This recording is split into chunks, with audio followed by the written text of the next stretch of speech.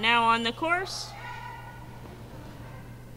Oh, gonna let Lynn get a chance to catch up to him by taking a little extra distance in that tunnel. This is Lynn Broderick and Maverick. And Lynn says that Maverick is her first border collie and that it's an honor to be here at the championships.